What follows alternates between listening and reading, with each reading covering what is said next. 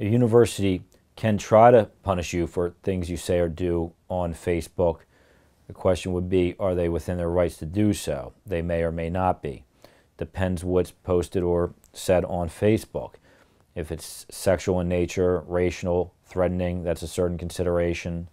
If it's simply a matter of somebody disagreeing with somebody's opinion about, say, a political matter or a social matter, the school is trying to discipline a student for that, the school may be outside its bounds, and very well would be in trying to do so.